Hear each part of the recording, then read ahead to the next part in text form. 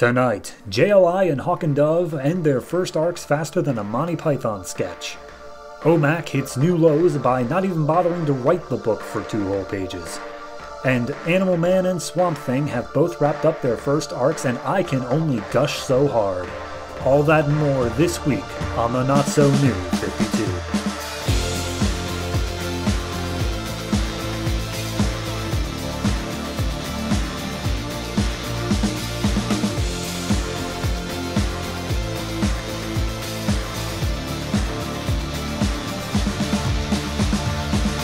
Hello everyone and welcome to episode 18 of the Not So New 52. I am your host and welcome to 2012. That's right, we are officially in a brand new year of DC Comics. Nothing has particularly changed. We've still got the same comic lineups and all the same writers and artists really, but things are going to change soon. I'm not going to spoil it. For me personally, for anyone who kept up last week, I had COVID and I'm better now.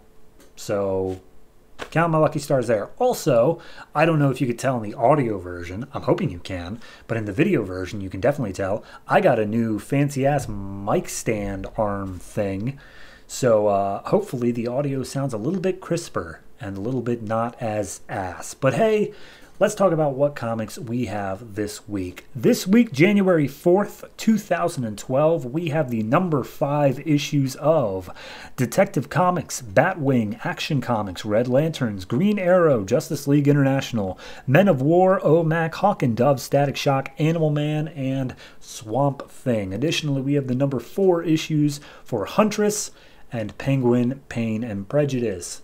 15 comics this week, definitely on the longer side, so I'm not going to waste any more time, and we're just going to jump into our first comic of the new year.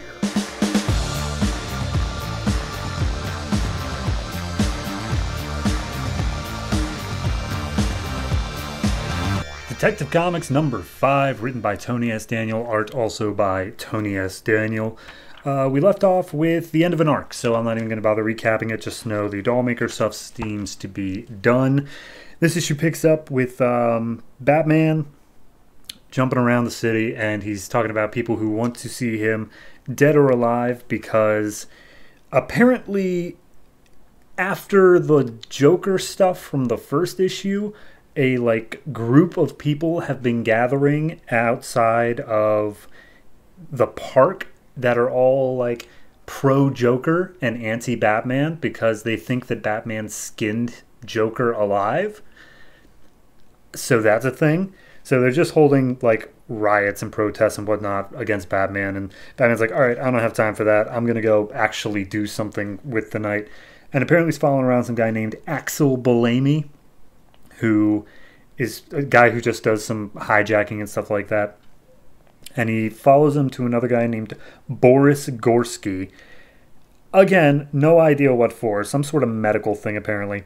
Regardless, Boris gets a shuriken to the eye, and this dude in a Joker mask that all the protesters are wearing jumps in with some sais and other ninja tools, and he just starts killing everybody at this drug deal. Batman swoops in, tries to follow him, but the guy manages to dodge some punches and then spray acid onto Batman's face.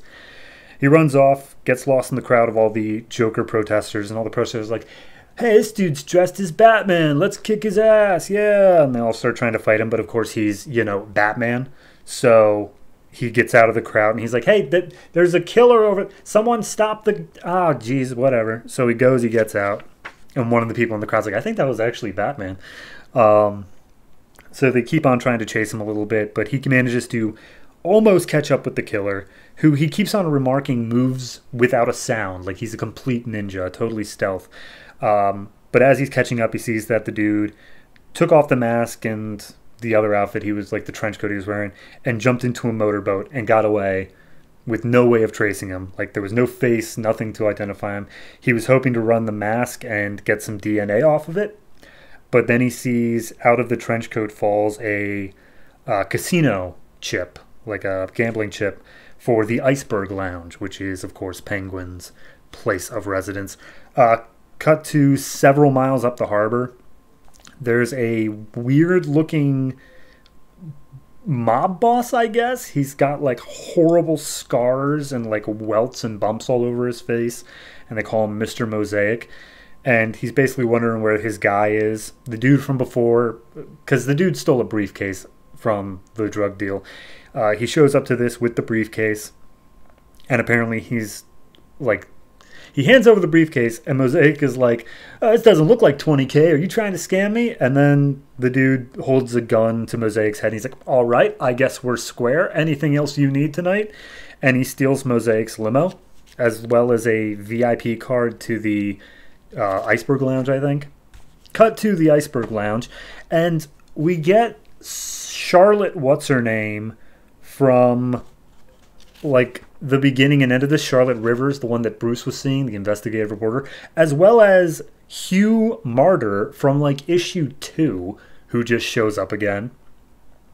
And they meet on a boat outside the Iceberg Lounge, and Hugh's saying like, oh, of course, I can get you in because I'm rich and powerful, whatever.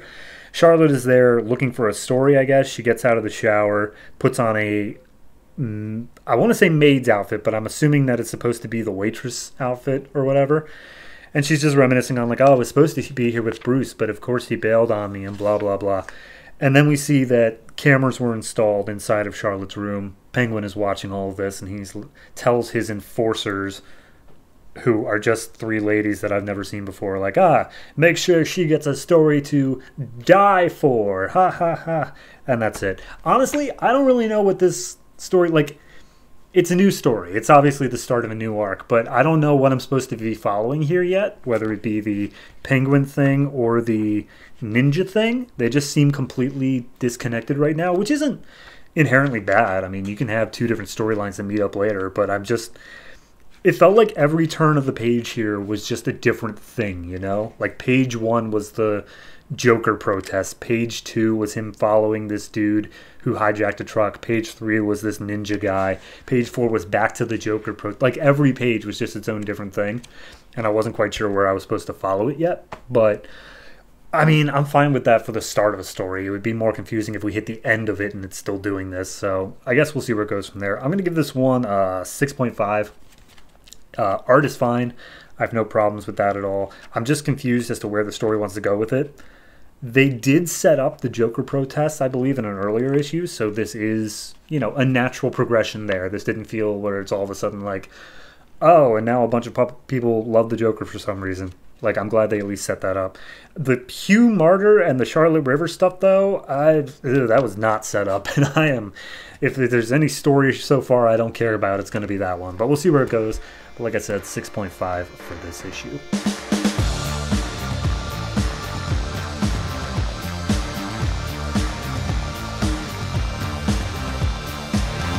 Batwing number 5, written by Judd, Winick, art by Ben Oliver. We left off last issue with an entire origin story, backstory for David and his brother Isaac underneath the General Keita, the warlord, and this issue picks up with yet more of that. 11 years ago, showing David and his brother being ordered by the General to kill a man who was doused in gasoline, despite the fact that he was just praying to be released, like he wouldn't come after them, and he just wanted to go home. And it shows how David basically had to set him on fire alive, and he wakes up screaming today. It was all a dream, a nightmare, and he talks how it's his PTSD from all the stuff he did. And it used to be like waking PTSD, but then it moved on to just during his dreams, and now it's more infrequent, but it does still come at least once a week. So he goes down into his bat cave, and Matu's down there and asks whether or not he slept well, and he's like, I didn't sleep well. And he's like, well, do you want to talk about it? He's like, I have already talked to you about this stuff. Why would I need to talk anymore? He's like, because it might make you feel better, but if we're just going to be deflecting tonight, then all right, here we go. So apparently they are having an event for the Kingdom, which of course was the African Justice League equivalent. Their home base, which they called the Citadel, it's been empty and sealed since the team disappeared, but now via funding between, I think we'll get names later, but funding between a couple rich billionaires, they are turning it into a museum to represent all the good things that the Kingdom did for Africa.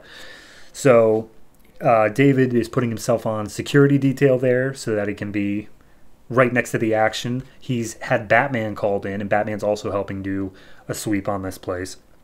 So as he's doing security in his civilian gear, or his police gear, I guess, Kia shows up, the girl from like 3 issues ago, and he's like, wow, I'm surprised that you're here considering you were stabbed through the chest. And he's like, oh, it's the kingdom. I had to show up to show my respect. He's like, right, but you really shouldn't be on the force considering you were stabbed like 2 weeks ago through the chest. You were dead. That was pretty much the gist of it. And David isn't exactly sensitive here. Where he's like, well, why are you back here? I mean, yes, all of your comrades, all of your fellow officers were butchered around you, and he let you live, probably just because you're a woman. And he is like, excuse me? What was that? And he's like, oh, it's nothing to be ashamed of. I think he let you live because that's the only thing that was different about you, is that you are a woman. And Kia's like, all right, well, how about you go ahead and head back to your chair and leave this to real police officers. And Matsu gives him a chewing out over the earpiece because he's like, wow, that was dumb. You're an idiot. So anyway, they talk about how secure the building is. Batman gets off the comms and says, oh, I'm going to stay back in the shadows. I'll contact you if anything comes up. But that's mainly because now currently walking through the building is Josiah Cohn, who's one of the people who funded this place, along with Bruce Wayne, who's there. And they're talking about how good the kingdom did and blah, blah, blah, and why Josiah's interested. And Bruce Wayne pointed out, like, you know, Josiah, in my circles, we all pretty much know that you worked with the kingdom. You were the person who pretty much built this building and gave them all their tech and stuff. You were the smart guy behind the scenes. So I think you're here more for wanting to honor your friends than honor the team. And he's like, I don't know what you're talking about, but maybe. So they just talk about how great the kingdom is for a second, and then it swings over to, yeah, but if you hear all this stuff, then maybe you know that someone's been killing them off. And we all know that you fund Batman, Bruce Wayne, so are you going to stop these killings? And then we see the crowd of people who's gathered. One of them has the massacre skull mask on, starts firing through the crowd, and it's not a normal gun. It's like a sound gun that, like, and also a laser. I mean, it causes stuff to catch on fire, but it makes sense that it's had a massive explosive effect. So Bruce Wayne gets Josiah out of there, as it seems that that's what the massacre guy is firing at. But then we also see that there are multiple ones of them in the crowd, like multiple people wearing the mask. One of them targets Kia. Kia gets him shot off, but the massacre stand-in's still there. None of these people are massacre, by the way. They're all just people who were hired or are being used, and they look like him mask-wise. So Batwing swoops in, and he's like, hey, Officer Kia, get out of here. Get all the people out of here. We need to evacuate. Me and Batman will deal with this. So Batman and him swing in. They see a bunch of people who are all wearing the mask, and they just start kicking ass, knocking everybody out. And then eventually one of them makes a call over a headset that says that the area is clear once all of the people are out of the building. And then they feel the ground shake beneath them. And Batman puts 2 and 2 together that they are literally demolishing the Citadel. They are burning it to the ground. But they didn't want any actual human life to be lost. Like, none of the civilians. They were doing this once everyone was clear. So they set off the explosives. The entire kingdom, or the entire Citadel, comes down. It was set out in rural Africa so that they could be away from, like, cities for this exact situation. So nobody's hurt around them. Everyone made it out fine. It was strictly just to tear down this symbol of the kingdom. And at that point, Batwing manages to grab one of the people by the head, just smashes his skull against the ground, and just starts screaming at him, or he's going to rip his eyes from his head. Eventually, the plan's revealed that, he hired us to do this. We were waiting until everyone was gone, blah, blah, blah. And he gets the headset, like the cell phone that was connected to it. He hits redial so that he can call back Massacre, and Matu is tracing it back in the cave, and he sees that Massacre is all the way in Egypt, in the city of Giza, and that Batwing grits his teeth and says that's where this will all end. So we're going to Egypt. I like this issue just in terms of, I like how it gave a bit more character development for David with the Kia thing. Also, there was some narration in there of like how he welcomes the rage of what's going on and stuff like that. Like, I don't know, give some character development there. I like how they treated Batman in this, where he is more experienced. He's running a bit more of the team, like, not the team, but like the operation, I guess is the word I'm looking for. But I think the biggest part of it is the fact that this guy is not just going after like killing out off the kingdom members. He also is just destroying everything they stood for. Like he's just destroying what is now a museum. So no, I like this story as it's moving so far. It definitely gives a lot of traction because it was a huge building. My only complaint is the fact that we didn't have this set up beforehand. Like we introduced it and destroyed it in the same issue. So it just feels kind of cheap of like, look at this magnificent, okay, it's gone, and you're supposed to feel things about that. But no, overall, fine issue. I'm going to go ahead and give it a 7. We have the normal artist back, Ben Oliver, who was not on the last issue, and I love his art so much. It really does look good. So no, 7 for this. Really looking forward to seeing how it wraps up, because we've only got 1 issue left in this trade, so should probably finish next time.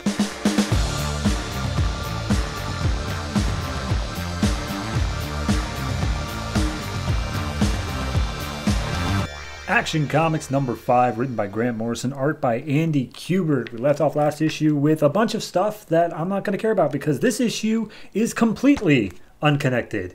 Grant just decided he got tired of the story he was telling and decided to do something else. So, this issue picks up with Krypton literally falling apart. If everything's burning and cracking apart, and we see Jor-El and I think it was Lara is her name, and they've got Baby Clark and Crypto the Superdog, and they are just trying to find a way to escape. And Jor-El suggests, okay, I kind of sucks that I was right about the entire planet falling apart, but hey, we can get out of here. We just have to go through the Phantom Zone. And Jor-El explains it's an anti-universe that was made as a jail for Krypton supercriminals, but now it's their only way out. So he boots up the projector to allow him, his family, and his dog in. And then as he approaches it, they see all the supercriminals that I guess they've put away. And the supercriminals are just standing there like, yeah, Jor-El, you put us here. Come on in. As one of them, that seems to be like the leader, has a metal claw that literally reaches through the portal, which is not supposed to be possible. And he's like, come on in, and we're going to come in, and we're going to mess up your life, and we're going to corrupt your son, and everything's going to be awful for you. And then as he's monologuing, Crypto leaps up, bites onto the dude's hand, and he gets pulled in as the guy tries to retract his hand. So Crypto went to the Phantom Zone as the projector starts to shatter, and therefore they can't get in there anymore. So they're like, okay, we need a plan B. What's a plan B? And Laura makes the suggestion of the rocket. And they go, and there's this rocket that they made as an experimental model to show that they could make like an arc that would get all of Krypton's people off, but of course it was shut down. And they were like, look, it's not big enough for a person. It was supposed to be used for an animal test pilot, but it's also big enough for our baby. So they put it in there. They say their goodbyes to Kal-El, their son, and as the ship takes off, Krypton begins to completely fall apart. And this is, the rest of the story is told from the perspective of the ship. Like, they say, first off, they say that the ship has onboard Brainiac AI and a superluminal drive, so it's able to go faster than light. But anyway, it's all told from the ship. And they're like, look, ship, go to a place with a young son so he can get super strong via like photosynthesis, whatever. Give it a planet that has weaker gravity, so it seems like he's like flying over them. And just scan for that, ship. Okay, go. And they send it off. And the planet explodes behind the ship. It goes into like a protective cocoon thing as it activates its faster than light drive. It flies off. It does the calculations. It finds exactly what was asked of it. It has a young son. The gravity is only 1/5 of Krypton's gravity, and it has oxygen and stuff, which I guess are necessary for Kryptonians as well. And it starts crashing down to Earth. And we see Martha and John Kent, who Martha's upset because she I guess recently miscarried, and John's not exactly being super sensitive about it. He's just like, oh, are you still upset about the deformed calf from good old Bessie? It's like, no, I'm upset about losing our baby, John. But then they see the rocket crash down, they go over investigate, and they see the baby inside, and they're like, okay, I guess we're taking the baby. So they take that as military choppers all start arriving. They start making their way out, and it's like, okay, well, hold on. John's like, I think I have a way that we can throw off the scent. We see the ship's perspective again. It does a scan on the planet and sees that they are essentially apes with atom bombs, are the exact words used. So it's like, if the technology within me got into their hands, it would all be over for them. So I'm going into silent mode. Then we cut back to the John thing real quick, and John drove back towards the military site. Some soldiers stop him, and he's like, They use some excuse about it being a chemical spill or something, and John's like, no. I know exactly what this was. I reckon we got a spaceman in the back. So why don't you check that out? And maybe you can give me some reward money or something. And it ends up being Bessie's deformed calf is what he's trying to pass off as an alien. Which is why, like 3 issues ago, Lex thought that that's what a Kryptonian looked like, because it was Bessie's deformed calf. Anyway, so we cut to the ship. The ship is unloaded by a bunch of soldiers. They do some firing tests at it. And then we see silent mode turned off once Kal-El, Superman, finds the ship again. And the ship is talking to him. And he's like, many greetings, Star Child, of the great star and the waxing moon. And then Clark puts his hand on and says, protect yourself, I'll be back soon. Goes black again. We see Lex hitching a ride along in the truck that has his ship. And then it just says how then the Collector came to Earth and everything was changed forever. So began the age of superhumans. And then we see that it's been growing these like icy looking spikes all over it. So that's a thing. And I guess this takes place after the Spicy Ike part. But then we see that a group of criminals, which I think are the ones that were inside the Phantom Zone, because one of them has the same metal claw hand, they reach the ship and they're like, oh, this is before Superman's Fortress of Solitude was able to protect itself against time travelers. So they're time travelers. They reach in and they rip out the kryptonite engine that was powering the ship. And then they just reminisce for a bit of how all kryptonite in the universe came from this specific source. And then I guess the ship's defending itself. They all teleport out. They have a couple names in here listed, like Drekken. I guess it's really hard to tell what in the hell's going on in this section. But anyway, they all disappear. A group of other people rush into the room and be like, oh no, the perfect break-in, and we couldn't prevent it. We're up against something that can erect impregnable shields around events. This is beyond even the Time Trapper. The kryptonite engine is gone. And we see 3 superheroes, which I know are from the Legion of Superheroes, but they make no indication of that. And an older Superman, still wearing his Kryptonian battle armor. And they say how the engine is now in the hands of the anti-Superman army, who are time travelers and in this. And apparently with the kryptonite engine, the planet is doomed to die, which seems to be a running theme.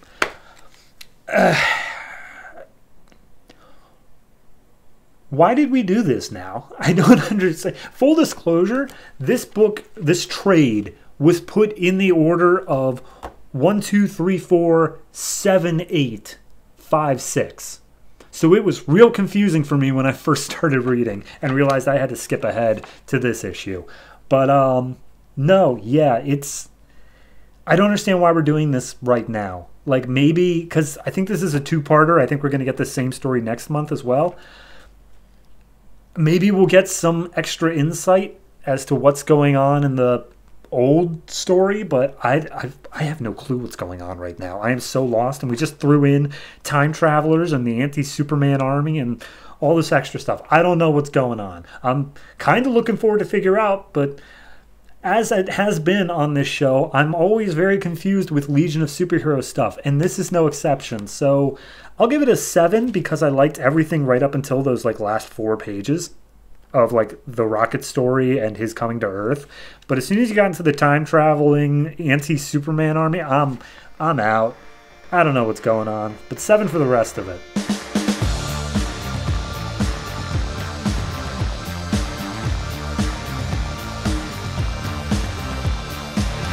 Red Lanterns number 5, written by Peter Milligan, art by Ed Benes and Diego Bernard. We left off last issue with Ziliosax, Scalax, and that last brain tentacle one that I'm forgetting the name of, all sinking into the blood ocean while Atrocitus discovers that Krona, the dead guardian, his body has been taken.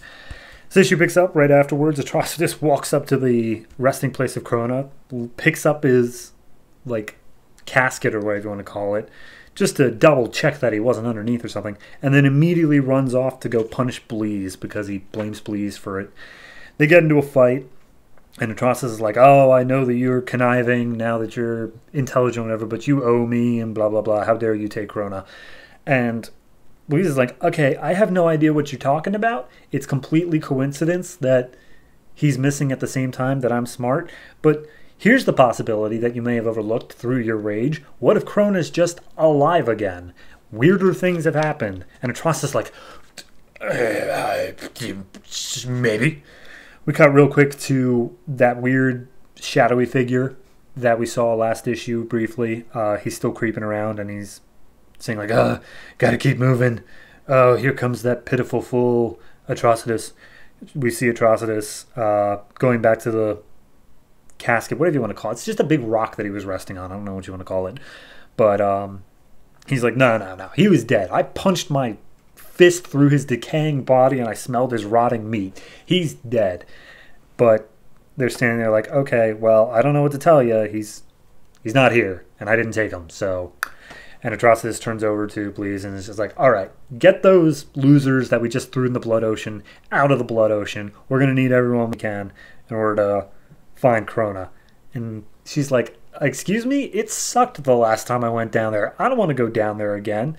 Are you trying to get rid of me by, like, throwing me down there after them? And he's just like, enough! Go get them! I'm through with your insubordination. And she's like, well, fine, whatever, I guess. And... as she's like picking herself up from being thrown around, Dexstar shows up and he's like, wow, you know, one day your master's going to attack me one too many times. I hope you know that. And Dexstar just, I want to say it's a hiss, but it just looks like he's coughing up a hairball. So anyway, she dives into the blood ocean, goes down for Ratchet. That was the name of the last guy. And Ratchet's going through more of his memories of how he was tortured and what made him so rage-filled.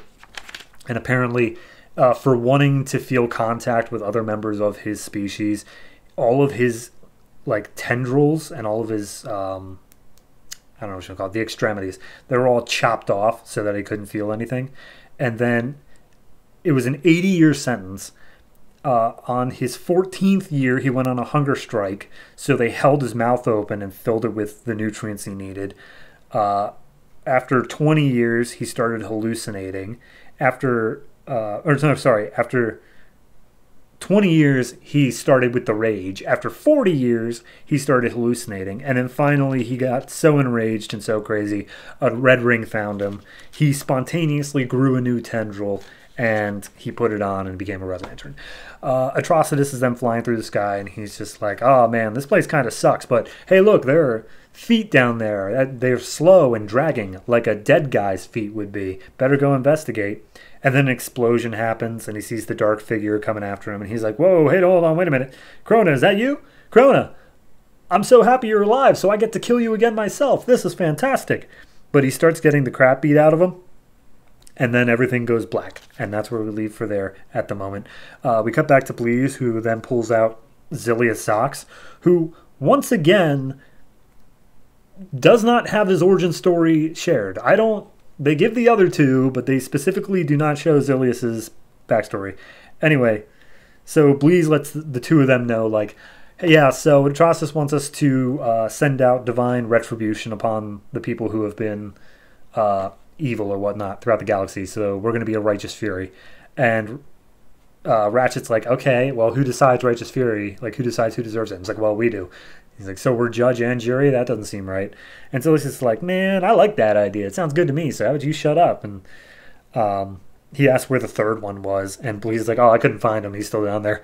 So then we cut to him, and he's still drowning in the blood ocean. Show a bit more of what happens after he got tossed in a furnace alive by a mob enforcer. And it shows that as his skin was burning off, he just became super enraged that he was betrayed by his, like, friend, I guess, his partner, whatever you want to call it, and a Red Rain found him. And so Bleez drags him out, and he starts talking to them, and Ratchet makes the point of, like, wait a minute, did you say you were, like, part of the mob? And he's like, yeah, I killed people. I killed a lot of people. And he's like, okay, well, all I did was want to touch. So it kind of disappoints me that Rage doesn't really differentiate between good and evil, which means that any sort of mission we have is not going to be one for good or evil. And Atrocitus shows up and just like, all right, all of you, shut up. We're not doing that righteous thing right now. Right now, we're hunting down Krona. And so he says the Red Lantern Oath and gets his team ready. Then we real quick cut back to Earth, where that story's been going on, and Jack is watching his brother being taken out by the police for arson. And as he's watching his brother be taken out, the brother, like, accidentally elbows, or purposely elbows even, a police officer. And that triggers the police officers beating him to death with their nightclubs. And yeah, his brother's just lying bloodied and dead on the sidewalk. He walks up to him, starts crying, and there's all this narration about, like, he lets himself be angry for the first time in his life, and the rage consumes him, and blah, blah, blah. But either way, Red Lantern Ring shows up, puts it on him, and now Jack Moore has finally lost control of his rage. And that's where we're leaving off with human Red Lantern Jack Moore. It's kind of a do-nothing issue. You know, like, okay, Krona went away, but then, like, what even happened? Atrocitus blacked out, and then he came to, and then they just had their oath and did that. The only thing that really established in this issue is, okay, now he has 4 other lanterns that are smart and are able to think. And then, of course, the Jack Moore thing, like that. But that feels so separate that it may as well be like a backup story at this point. It doesn't even feel like it's connected at all. It will be. Just looking at the cover of the next issue, it will be. But for right now, it just feels like a, okay, and then this happened. So overall, I'd say it's a 6. Like, it's fine, but it just kind of pivoted real quick since the end of the last issue of, okay, and now Krona's gone. Like, I was kind of looking forward to them spending the arc doing the Righteous Fury thing, but it's just like, yeah, but we'll get to that later. First, Krona's gone. And like, okay, I guess. Whatever. So, 6 for this one. Art's fine. Nothing to complain about. Pretty house style. So, yeah, we'll see what happens next issue.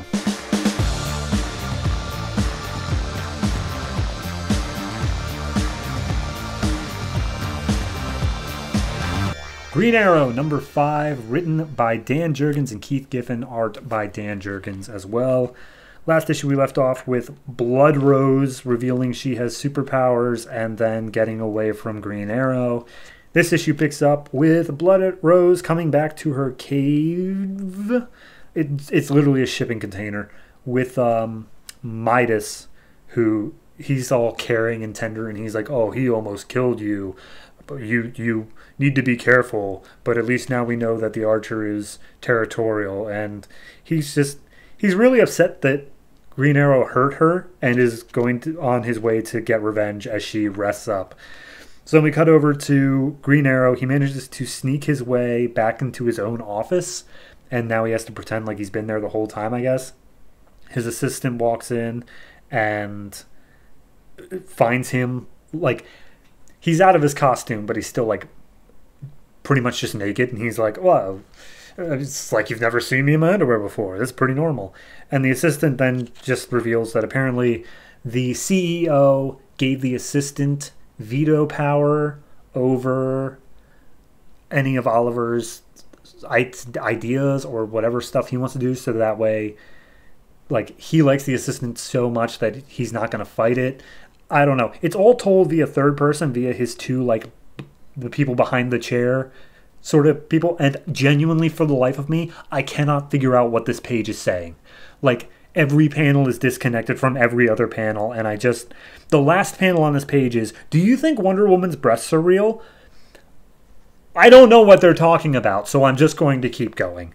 Then we see what I can only assume is Midas's backstory. It's told via literal sentence fragments, and they are not, like, they're barely connected. And basically you just see that there's some guy, he was working on like a solution for handling toxic materials. He's seduced by some woman who then tries to kill him. They end up exploding his lab, and he's doused in toxic chemicals.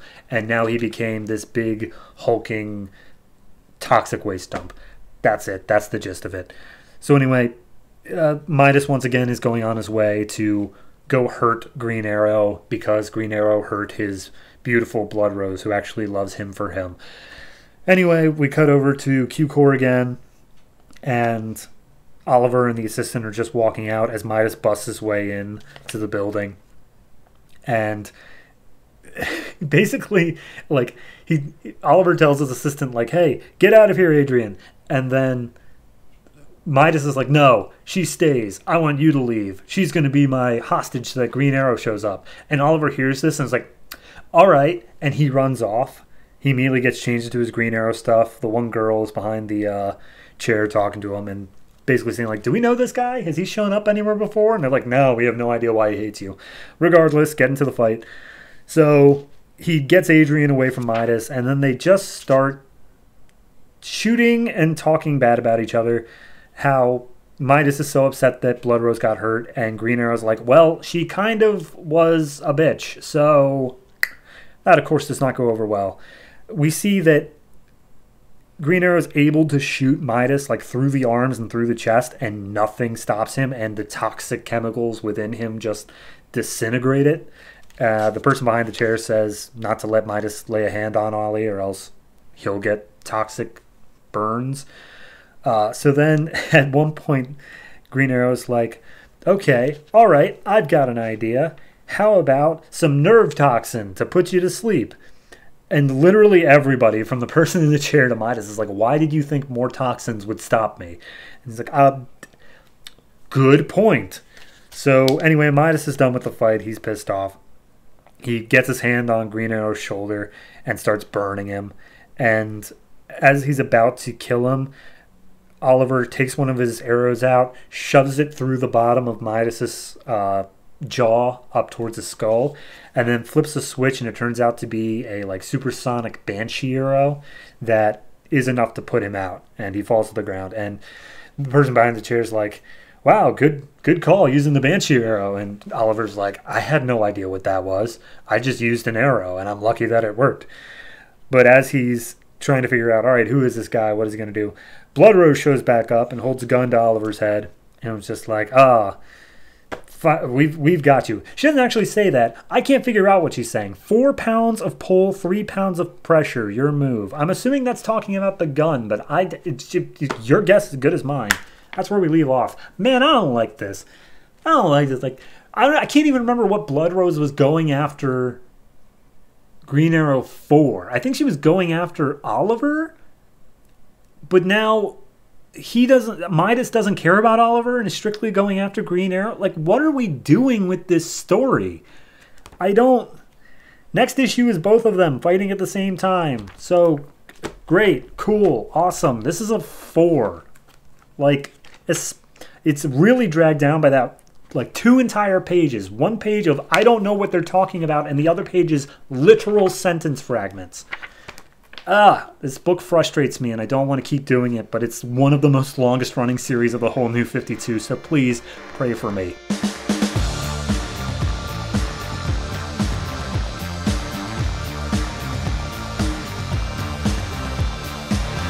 Justice League International number 5, written by Dan Jurgens, art by Aaron Lopresti. We left off last issue with the JLI seemingly incinerated, and all of the golem things on Earth all activate as whoever this guy's name is plans on destroying the world. I don't think I'm going to remember his name for the rest of this issue, so just the big bad. Anyway, we open up.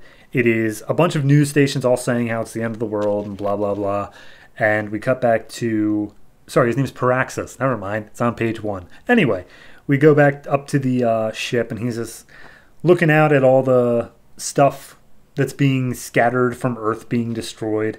And apparently they're using like a mining laser in order to get all of the worthwhile things, and then they'll like deatomize them and reatomize them later. Whatever, who cares? So they start firing off like defensive laser or defensive satellites and nukes up at the ship, and Paraxis is like, all right, well, take care of them. And the ship just starts shooting them before they can do any sort of damage. Like, no problem whatsoever. And we see a newscaster throughout all this, and he's like, oh, the nukes have been fired, and oh, he's destroyed them. All right. Where's the Justice League? Where's Superman? Which is a very good question. Where is Superman? But regardless, we see that Booster Gold, he used a force field to protect everybody from the explosion at the end of the last issue. Guy Gardner's like, well, I could have done that too. So they start talking options as to how they're supposed to be able to survive and go after the Paraxis up there. And basically they're just throwing around theories of like who this guy is and why he would be able to do what he's doing. None of it is anything new, because at least I feel like we already got it. Like they're all just saying like, oh, he's a miner, but he's so much more than that too because of blah, blah, blah. So anyway, Booster calls up the dude who made the team, Briggs, and he's like, hey, yeah, we're still alive. Can you tell us what's going on? And like, well, the military is going to strike the golems that you're at. And he's like, oh, tell them not to do that. As we see the ships exploding overhead, and he's like, okay, all right, well, they're dead. We're gonna take the fight to Paraxis. We'll figure it out, and they got to do it before these lasers end up enveloping one of the major cities. So they plan on going up. Godiva is all of a sudden really skeptical. She's like, "Whoa, hold on, we're going into space to fight aliens. I was more of a street level thing. I don't think my hair powers are going to be able to do much." And they all just start bickering, and I don't care. Like, just assume everyone is angry with everyone else except for Booster, who's just trying to keep them all together. That's the gist of it. So they're like, all right, so to get up to a ship, we need an impervious spaceship that can move fast enough to get there without him blowing them to smithereens. What do we got? We real quick cut to the UN, and we see that Briggs is being chewed out by Director Bao, who's like, we never should have made this team to begin with. You'll get a stern talking to soon. But then they see up on the monitors that they took their jet plane. Guy Gardner added a rocket to the bottom with his Green Lantern energy, and they're having it zoom towards the ship as fast as possible, to which it then is just eliminated. He just shoots it with the laser and it blows up. And they're like, okay, well, JLI is gone. Then we see the actual plan was they hid out inside of one of the meteors that's like being spewed off the Earth. They carved out a hole in that, and they're slowly trying to just push it towards the ship, slow enough that Paraxis doesn't notice. And it works. They manage to get in there. They seal up the ship so that they have an atmosphere, and then they're like, all right, A-Team, you go try to shut down the ship, which is Batman and Red Rocket and like one other person I can't remember, and B-Team, we're all gonna go fight Paraxis. And Guy Gardner takes a second to actually say, you're doing good, Booster, just leave this to the experts. So then they go and they fight Paraxis, and they're literally failing as they have this entire series.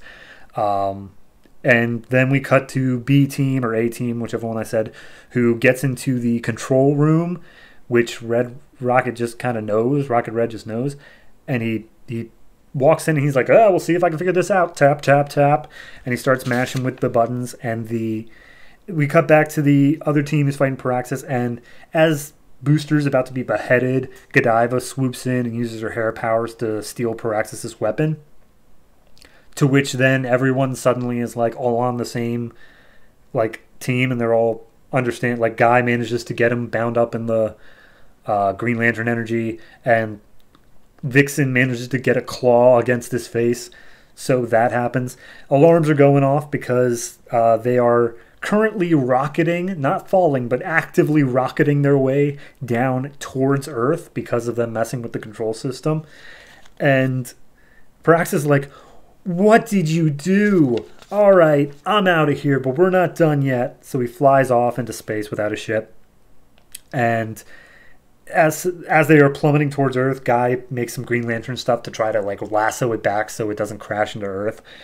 It doesn't really end up working, and it still crashes really hard, but it crashes into one of the Titan golem things. which seemingly takes it out. The whole team makes it out safe. And then we just get 1 page of wrap-up to this entire arc, where they're standing at this crater of this giant ship. Briggs is chewing out Booster, and Booster's like, well, hold on. The Earth isn't destroyed. No major cities were destroyed. And the mission was successful. So shut up, Briggs. We did good. And it all thanks to my buddy Guy Gardner here. And Guy Gardner's like, don't touch me. But yes, it was thanks to me. And then Godiva comes up and hits on Booster Gold some more. And then we just get 1 panel of them being watched by a mysterious figure who says, man, I can't believe they did that. Well, time to accelerate our plans for their doom. And that's how it ends. I don't understand that ending. That was just way too much of like a, oh, geez, well, this will surely, we got to wrap this up in 2 pages. Okay, Paraxis just leaves and they crash the ship, which also disables the robots. Done. Like, what? No. What? It was confusing at best. And honestly, like how they got the upper hand on Paraxis even for that brief period of time is not explored either. So all in all, I'm thinking this is like a 5.5, mostly for the writing just not doing enough. But art-wise, it's okay, I guess. It's the same it's been. It's house style. I can't really speak too much to that. But no, 5.5 for this. I guess the arc is over? I can't tell you for sure, but I think it is. So we'll see what happens next issue. But yeah, Justice League International, I guess.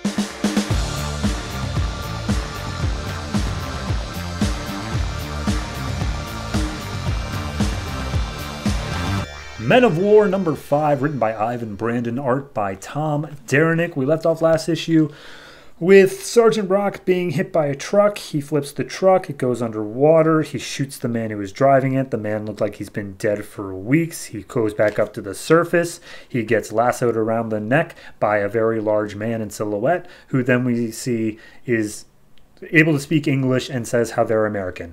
I say all of that because that is how this issue opens. We get a full recap with full visuals doing all the same stuff again. I don't know why. It takes up 2 pages. Regardless, we then see what happens next. He's basically asking, like, all right, who did that? What's going on? And we see that it is a mercenary-looking group who are saying, like, all right, look, we're not going to hurt any of your team, but you got to do everything else we say. All right? Got it? And they say put up his hands. He puts up one of his hands. The other one, however, is holding a cooked grenade. So he's kind of keeping his fist closed on that. And they notice, so he's like, oh, he's got something in his hand. Put it down, put it down. He's like, well, if you insist. And he throws it into the center of their group. Everyone freaks out as the explosion goes off.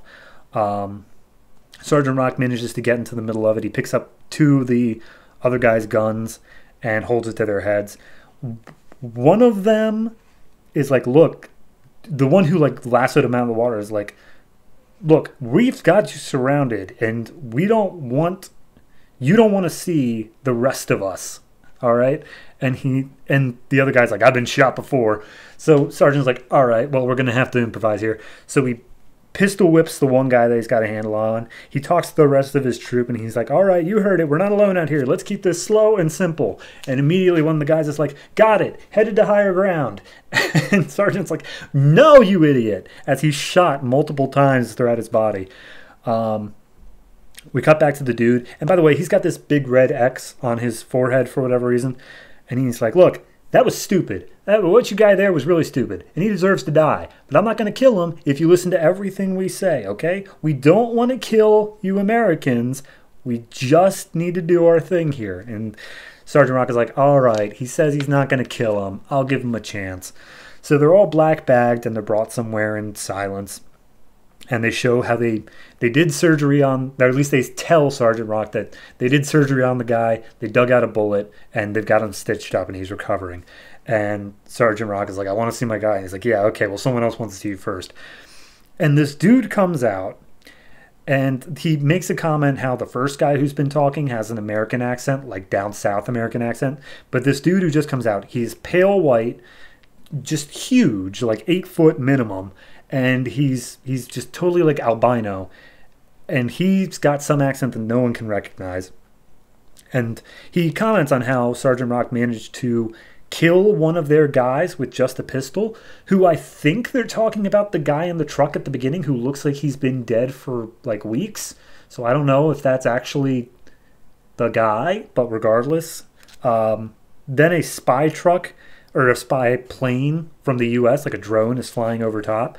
And this guy just pulls out one of his guns and shoots it down out of the air. And he's like, look, I'm just going to skip half the foreshadowing here, but basically their reveal is that these guys are all essentially immortal soldiers from different wars. The one dude that he pistol whipped was from the Napoleonic Wars. The dude with the red X on his head is from the American Civil War, who was like a very well-known guy named Gravedigger.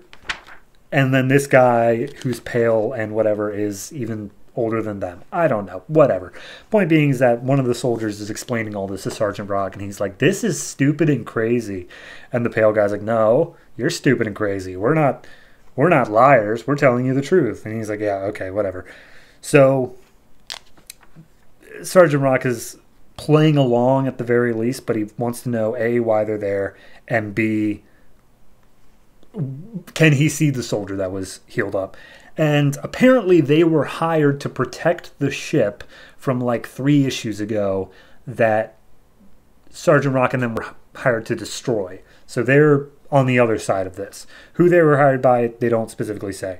But the guy's like, all right, look, I'm keeping you alive because I'm impressed by you. I'm impressed by your spirit and your valor and whatever else. So that's the only reason. And I will keep you out of harm's way as long as you're here. So he takes the guy who's from the Napoleonic Wars to go see the recovering soldier. And they just start like backhandedly insulting each other until finally Rock takes it too far by saying like the Napoleonic guy's like, I've fought Napoleon and won, and we changed the face of the world on that day. And Sergeant Rock's like, well, I changed your face, so what does that make me? And the guy charges at him, and he hits hard, and he's super fast, so clearly he's got something going for him. But in the middle of the fight, Rock manages to break out of his restraints and pulls a pistol on him and makes the comment of like, oh, how did you get out of there? And he's like, I'm from Brooklyn. And then we cut to black, and I don't know what happens next, but it was fun. This one, like last issue, was 100% action focused. Like that whole last bit with the truck, I thought that was extremely well done. This is more of the explanatory issue, and honestly, it didn't really feel that necessary to explain that much. They didn't explain that much. There's still a lot of mystery surrounding these guys, but it just, I don't know, this issue felt like kind of like a okay and sort of thing. Like, okay, these are the people who are in charge of stopping you from completing your mission, but like, okay, and, you know, I was more interested in them trying to find survival, like trying to make their way through enemy-infested territory and make it out to an extraction point. But this is just kind of like, all right, well, now we're just taking this detour route with this other group, which can be fun. I'm not saying it's not, but right now I'm just still in the point like, all right, but what are we doing with these guys? Art-wise, I liked it. I really like the way that they're making Sergeant Brock snarkier with these people.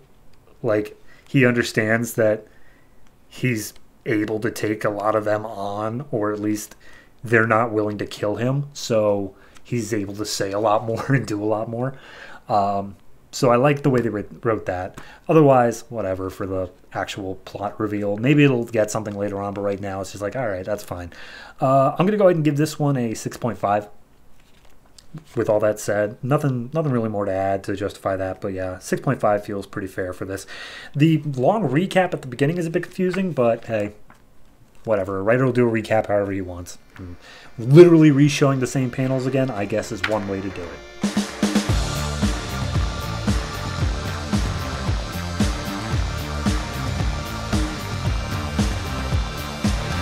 O.M.A.C number 5, written by Dan DiDio and Jeff Lemire and Keith Giffen, who also did the art. We left off last issue with just a whole big fight scene with crocodile sewer gators, and then the reveal that Frankenstein is in this issue. And wouldn't you know it, Frankenstein is in this issue. We pick up with Checkmate, who is co-liaisoning with Shade, who, if you're not reading the Frankenstein series, is their whole thing. I'm just going to assume you're reading the Frankenstein series with me, so I'm just going to skip over half this backstory here. But basically, Father Time runs Shade, and Checkmate asks for help in taking down O.M.A.C, and they send Frankenstein because Frankenstein just seems to be the general enforcer for Shade. And he's not happy with Checkmate, but they're doing this interdepartmental thing, so whatever. So then we cut back to Cadmus, and we immediately get Kevin Coe, who's just being subjected to the whole, okay, Kevin, what would you say you do here at Cadmus? Because we're looking to trim some fat. And Kevin's like, I'm sorry, who are you? And she gives a whole name, but I doubt she's ever going to be important. Her name's Leilani Lugo, in case it is. But she walks away, and Kevin's like, oh, God, this is the last thing I need. And also, she just threatened to get me fired. So he goes out to a break. And him and Brother Eye just have this brief conversation about Kevin's problem with authority. But then he just goes and get a hot dog. And apparently this is his regular hot dog place he does like every day at the same time. And Kevin's just talking to the hot dog guy like, man, doesn't it feel like these problems just come in like clusters? Hot dog guy runs off. Kevin looks up as Brother Eye tells him to. And he sees Frankenstein literally about to drop down on top of him. He does his own activate thing, turns into O.M.A.C. And apparently they had like trace on his energy, and that's how Frankenstein was able to find him. I don't know. Regardless, they get into a fight scene, and Brother Eye's like, I didn't think that Checkmate would ever work with Shade, and I didn't think they could get your energy signature that soon. Both things, my bad. Anyway, go ahead and start fighting with Frankenstein, because he's kind of a big deal. But yeah, you're O.M.A.C, so just deal with it. So they just have an extended fight scene, and I'll only chime in with it when it becomes important. But they just keep fighting, and Frankenstein keeps saying like, "Wow, you're tough, but you need to go down now." And O.M.A.C's like, "Roar," and that's basically it. The rest of this is that basically Brother Eye is like, "Oh, well, I could use this to get into Shade's networks, which would really be beneficial for me." So every closed window is an open door or whatever it's called.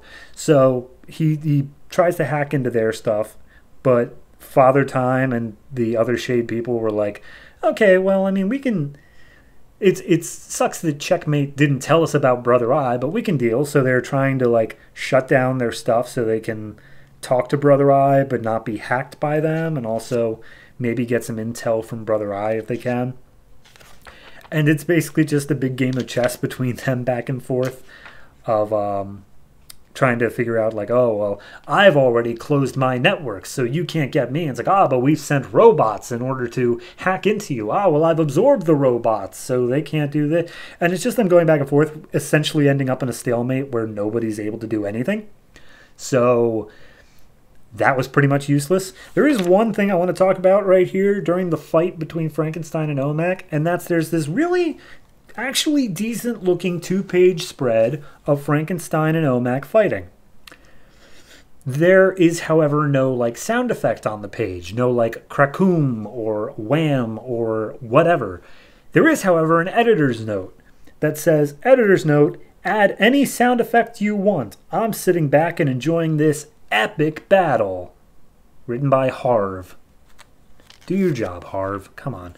Alright, so anyway, Brother Eye realizes like, oh, okay, I think Frankenstein might have actually been a little bit above your pay grade, and also we're attracting some unwanted attention. So we're just going to teleport you out of here. Okay, cool, bye. So he teleports him out of there. He wakes up in the men's room back in Cadmus, and he sees that he teleported out of there with Frankenstein's arm, which sufficiently freaks him out. But Brother Eye's like, don't worry about it. I did a little bit of snooping on the Shade networks, and apparently Frankenstein can get multiple arms, so no big deal. Anyway, back to work. And then we cut for one page down to deep beneath Cadmus, where we've already seen this huge lab from issue 1. But apparently the people who are working in there of Makari and the Grand Director are working to take down Checkmate and make their own thing, which I feel like is new, but I genuinely can't remember. But hey, it's a thing. And they're like, Zero Patient is almost ready, and when it is, it will be more than a match for Checkmate, Brother Eye, and the Beast O.M.A.C, and when they fall, the Genesis technology will be ours. Anyway, if you're actually interested in where this crossover ends up, the next issue of this is going to be Frankenstein #5, so be sure to check out that episode if you weren't for some reason. But yeah, next issue for this one is Kevin Spends a Night at the Zoo, which I'm so checked out on this book. I cannot express how much. I just don't care about. None of this feels like it matters at all, because every time he gets into a tiny bit of trouble, he just teleports out, and no movement has been made in any sense of the plot. Brother Eye is still just trying to hack into places. Things are trying to take out Brother Eye, and then nothing ever changes. I'm so bored with this book. Do something, please, for the love of God. Anyway, in terms of a standalone issue, I really like Frankenstein, and I feel like Jeff Lemire had some writing credit in terms of the voice of Frankenstein, and I think that's what bumps it up a little bit. So I'm going to give this one a 6. I think it's good. I think it's a good but flawed issue, and that the flaw being is that it's part of O.M.A.C instead of part of Frankenstein. But hey, I can only complain for a few more weeks, and then I get to read the stunning conclusion.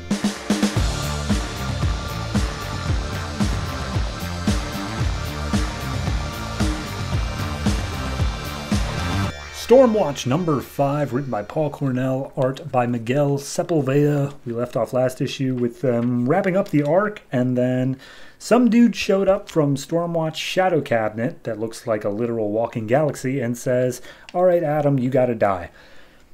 This issue picks up with him killing Adam. He's held up to a concrete slab and starts thinking for a minute. He's like, "All right, how do I make a death pit? Death pit. All right, death pit." He makes a death pit, uses the ship's force fields to keep away the other Stormwatch members from interfering, and then just drops Adam in there and kills him. And everyone's like, "Did you just kill Adam?" And it's like, yeah, he's dead, which means he's part of the Shadow Cabinet now, and he'll be with us in our realm, which requires you to be dead. And then Martian Manhunter steps in and he's like, "Oh, is he? So he's not actually dead." It's like, no, he's really dead. But the only thing he's definitely not is your team leader anymore. So let's play Who's the New Stormwatch Team Leader? And he just decides to go through the whole thing. And everyone's just like, "All right, I mean, can we have some time to think about it? Because we need to kind of, sort this through and figure out who's going to be the person." And he's like, "Okay, but no, because it's not really a question. So here's what we're going to do." And immediately the engineer steps up and she's like, "Wait a minute, how do we even know you're from the Shadow Cabinet?" He's like, "I told you not to ask any more questions, and you're still doing that. So stop." And he says, "All right, so Jenny, you're too young and you're not sure your powers yet, so you're not going to be the leader. Jack Hawksmoor, the god of the cities, you have sex with Wells."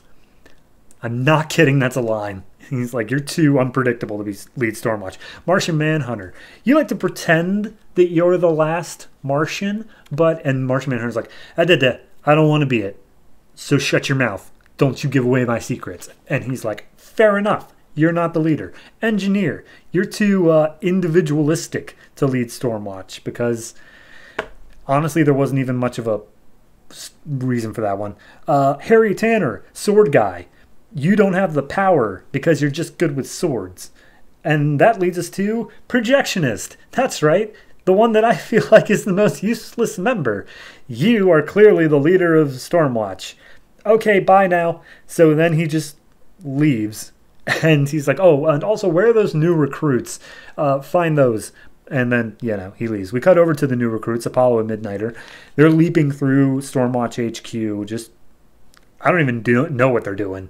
They're just running through as fast as they can. And as they're running through, they're trying to find a way to stop the guy, I guess, from doing whatever it is he's doing. And Midnighter's like, "Oh, we couldn't teleport out of here because that guy would have just stopped us anyway." But Apollo eventually stops Midnighter, and he's like, "Look, you haven't given me a reason to work with you rather than work with them. So what's up?" And Midnighter's like, "Look, I worked for the little guy, and my powers always give me a feeling of what could happen next. So I know we're two of a kind. Call me Lucas." And he takes off his mask, shows Apollo his real face. And for those of you who don't know, Midnighter and Apollo are both very gay characters. They are both homosexual. So I feel like this is them saying that out loud now, but they haven't officially said that out loud. But they are. So when they're saying like, oh, I know we're two of a kind, and he's like, oh, I haven't been hiding it exactly. Maybe they're making that about something else, and I'm just misreading it, but I feel like that's what they're going towards. Anyway, they walk into a room, and they show all the alien threats that Stormwatch has dealt with, and Midnighter manages to figure that out because of its power thing, so he's just showing off for Apollo at this point. And then we cut back into the room with everybody, and Harry goes off to go find Midnighter and Apollo as Jack goes and stops, or at least tries to stop the dude from leaving for a second. Doesn't work, and he just teleports out. But as soon as he goes, Projectionist is like, all right, look, I don't want to be leader. I don't have a say in that. So hopefully we can just go a little bit without an emergency. And of course the emergency alarm starts going off. Midnighter and Apollo think it might be them, but it's a proximity alarm, apparently, which Midnighter finds weird because they're in the middle of hyperspace. So nothing should be able to be here, period. Apollo's like, well, I'll go around and check outside. I've dealt with hyperspace before. And he just flies out the airlock. Meanwhile, Midnighter gets a sense of where he thinks it actually is because it's a diversion. He goes and he finds Harry, who's just pulling out all the data tapes from Stormwatch HQ's like computers. And he's like, oh, that thing has taken control of everyone on the deck. I've got to get out of here so I can help save them and blah, blah, blah. And Midnighter's like, okay, that doesn't make any sense. They get into a little bit of a fight, and Midnighter reveals how he's able to use his powers. I feel like we haven't gotten a good explanation of Midnighter's powers yet, and this is how they're doing it. But his powers are, he can just see things before they happen, but not like in a psychic sense. It's just kind of like a feeling that this is what's going to happen. And he deduces that Harry has some sort of lying power because of it. So anyway, they get into a fight, and basically Harry's just like, look, my leadership is what Stormwatch is needing. They rejected my ability to lead them, so I'm going to go defend the Earth by leading them, by force if necessary. And Midnighter's like, well, that's not cool. So they get into a fight, and then immediately mid-fight, Projectionist stops and is like, why are we fighting? What's going on? Harry tries to convince her, and it's just like, well, all right, this will work. So he grabs Projectionist, shoots them both into hyperspace via a hyper shoot. Okay. And apparently he left a recorded message for everyone on the ship saying like, hey, by the way, this wasn't personal, but I've had to blow up the ship in order to make sure that the horn, the alien horn that they found back in issue 1 could not be blown. So you're all going to die in 3, 2, 1, bye. And then it all blows up. That's where we leave the issue. It's not a complicated issue individually, like just taking it on its own. I follow exactly what's going on. It's just really hard to explain it because it's a lot of changing up of everything going on all at once. But the gist of it is that Midnighter fought Harry, and Harry might have done a heel turn, and Projectionist is technically the leader now. And out of those 3 things, only one of them I think is stupid. So yeah, overall, art-wise, I really like this. The ending shot of the ship blowing up was just fantastic. I have no problem with that at all. I kind of have a problem with the fact that I know it's about to be subverted, but I'll let them see how they do it at the very least. So overall, I'm going to give this one a 6. I think it does have its issues. I like the shadow cabinet angle, and if Adam's actually dead, then that's interesting, but I have my suspicions he's not. So 6 up until I feel like there are actual consequences for this issue, which the most I feel is Harry being a heel turn, which honestly I already felt like he was when he absorbed the giant monster a couple issues ago, but hey, whatever. We'll see where it goes.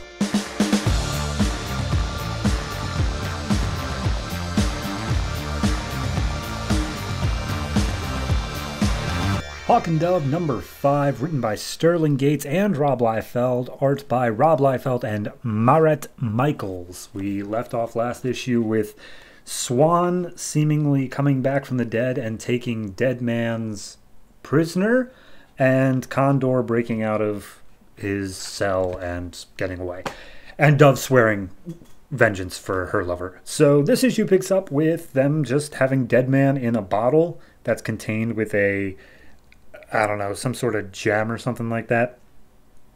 Regardless, they use his power in order to open a doorway to the magic world. And Condor's like, all right, so we're going to be using them to find all the other war people. And then soon, once we're inside, nothing's going to stop me. And Swan's like, you mean us, baby? Right? Of course not meaning that. Then we get this whole, like, backstory from Hawk and Dove basically saying exactly their entire history.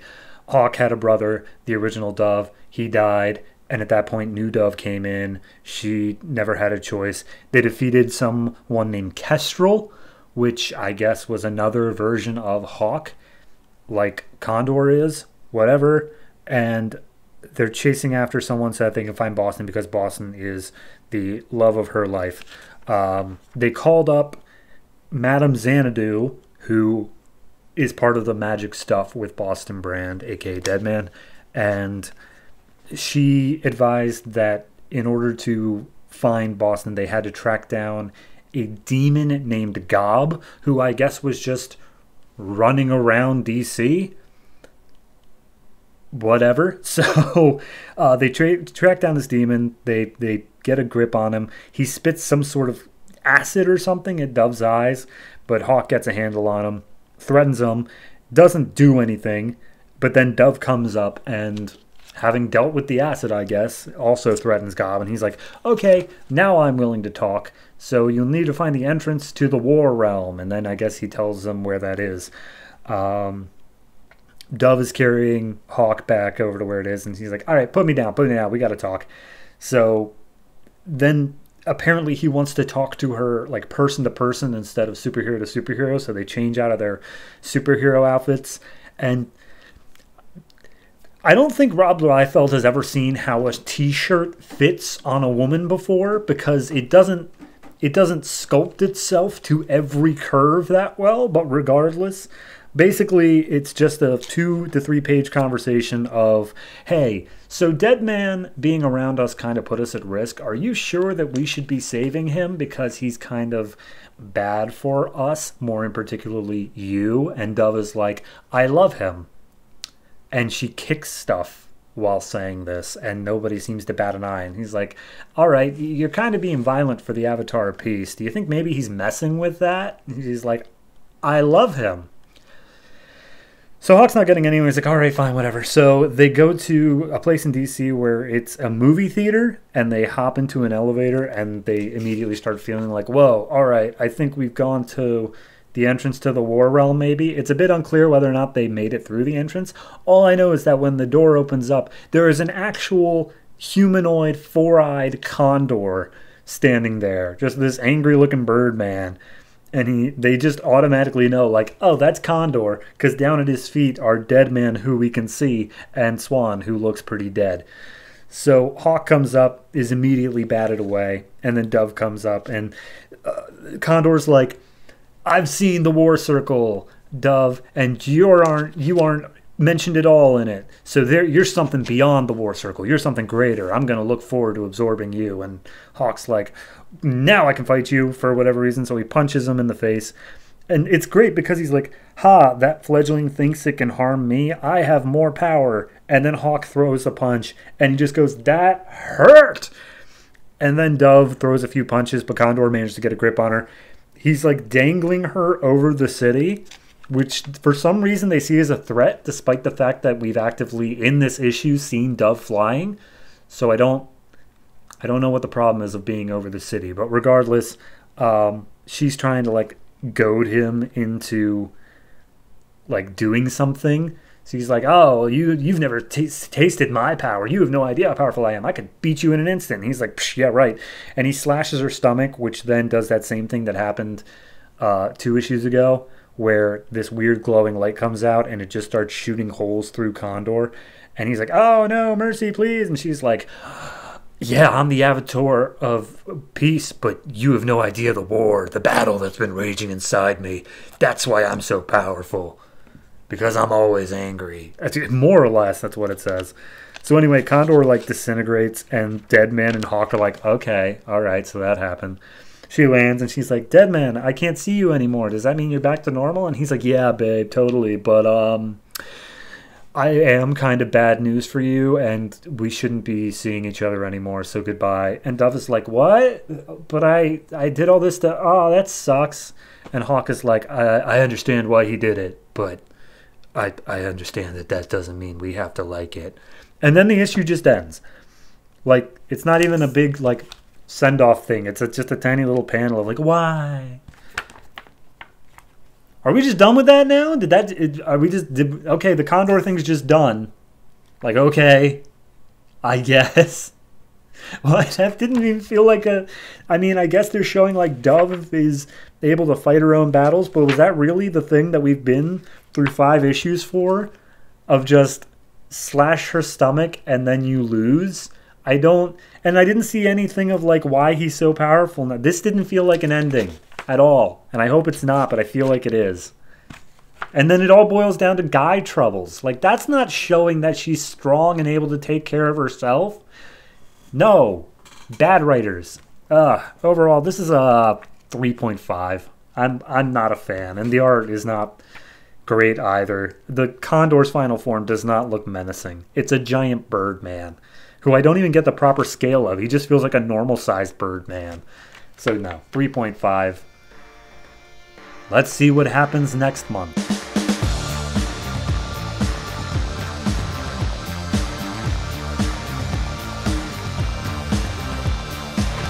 Static Shock number 5, written and art by Scott McDaniel. We left off last issue with all these now superpowered freaks taking down Static, including another lightning guy named Alkali, and he's dragged down to the bottom of a river by a cement freak and a rubber freak. And I call them freaks just because that's literally all they go by. So pick up this issue. He's being drained to the bottom of the sea or the river. And he's like, oh, these people are grounded, but luckily I can use the metal bands inside the tire one and the steel girders inside, the steel rebar inside the other one to heat them up from the inside using Faraday's law of magnetic induction. So anyway, he breaks out, and there's one named Wetworks who is just keeping watch and apparently was supposed to call Piranha once he saw a body. And so he gives the call, and he's like, cool, great. Now tell me, like, I'm going to do this the easy way or the hard way. I'm going to take you over to the police. And then we cut back to Piranha, who's making the call again. Like, he's receiving the call on the other end. He's like, cool. So my guy just saw Static's body. I killed Static. The Slate Gang couldn't. Give me the security gig. And Slate Gang leader's like, yeah, okay, you guys are like a bunch of freaks who probably didn't make it past the 2nd grade, so you're not going to get that. And someone steps up to the Slate Gang leader and is like, you guys have failed 3 times to kill Static. He killed Virul, and you couldn't figure out his civilian identity. Shut up. And the Slate Gang girl's like, he doesn't have a civilian identity. Look here, the DNA of Static and Virgil Hawkins, who's the only person who it could possibly be, don't match. So it's not him. And they're like, all right, cool. But you guys did still fail. So Piranha, you get the security gig. Okay, bye now. Oh, but they need to, sorry, this is important. Because in order to truly confirm whether or not Virgil is Static, I guess, they have to kidnap a Sharon, one of his sisters. So it's outside the house. They're all planning to attack. Static is having a nightmare of the night he got his powers. I'm not going to go over it. It's basically he was going to shoot a guy who was bullying him, and then he decided against it, but then he still got stuck in the Big Bang. That's all you really need to know. But he had the same sort of like visual as Sharon's nightmare from earlier in the book, where he sees his own self crawling out of his own mouth, one of them being Static and one of them being Virgil. So it's like a split identity thing. It's dumb. Anyway, he wakes up. Alkali knocks him out immediately. They go into Sharon's room and pick up Sharon. I'm skipping a page momentarily.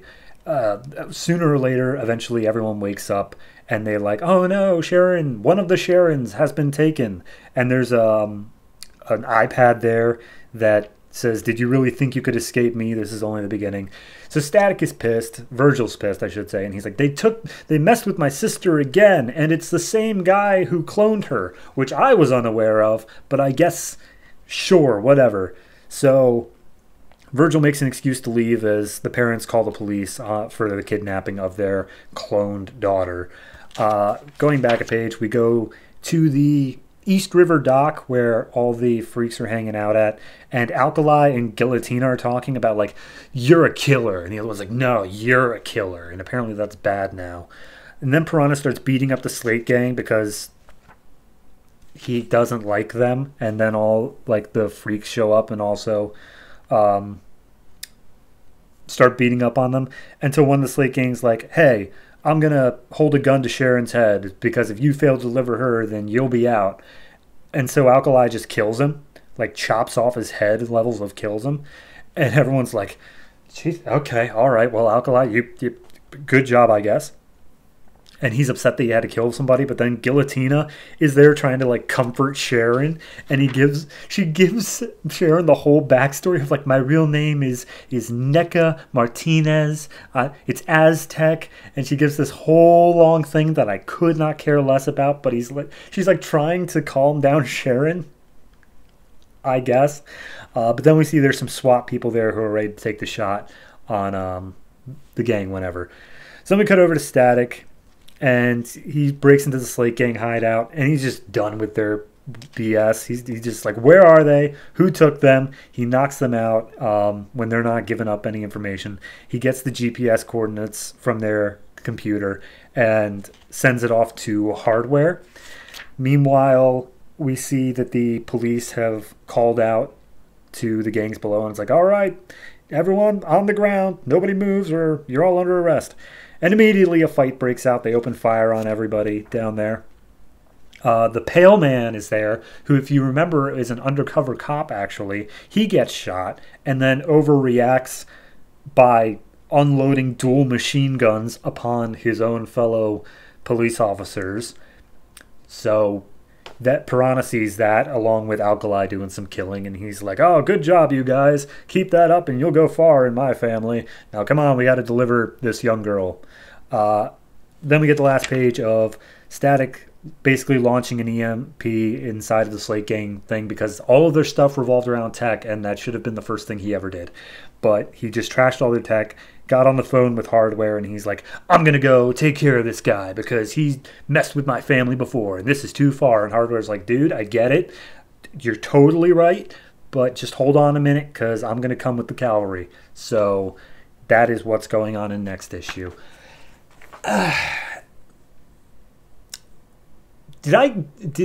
Okay, stuff happened. I get that. I'm not saying that the plot did not progress, because clearly it did. If anything, this is the most the plot has progressed at all throughout this entire series. My question being is, like, why is it everything right now? You know? Like, the issue opened up with him just taking two little low-level nobodies to jail, and then like, I'll deal with this tomorrow. I have curfew in an hour. And then immediately it's like, all right, now your family's been kidnapped. We've got actual, like, people doing actual killing now. All this crazy stuff. The man who has cloned your sister is back in your life. And I'm like, did I miss something? Did I miss the issue where we set up like half of this? I still don't understand. If they know for a fact that Virgil is not Static by DNA, why are they kidnapping the sister? Also, how does that imply whether or not Static is dead, which they believe he is because of the earlier scene where Piranha got the call? Like, none of this connects, and I'm very confused. Regardless, I'm going to give it a 5 because at least it did something, which I feel like is more than the past 4 issues combined. So, woo. But it's not enough to save it right now. I need them to continue to do well. I'm looking forward to the Cavalry in the next issue, so we'll see how that goes. But right now, it's sitting at a totally average 5.